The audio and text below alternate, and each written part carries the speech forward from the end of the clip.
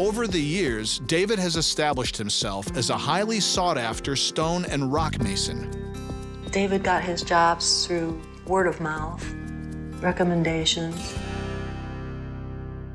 David's untraditional style of construction became so popular, examples of his work can be found throughout Wilson County and beyond.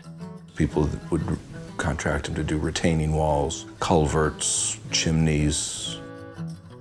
But none are as impressive as the Hobbit house David built for Donnie and Laura on their farm. The Hobbit house began as a root cellar for me. It just expanded and expanded. All the work was handmade. It was really his life's work, and it was his gift to me as a studio or whatever I wanted it to be.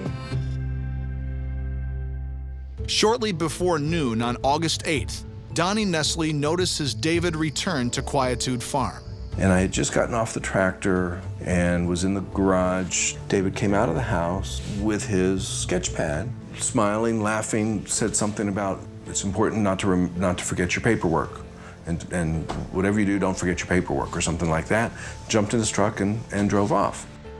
And so I had interpreted that he was off to me to talk about this job because I knew that the sketch pad was where he had worked up the calculations for what brick versus rock facade would run.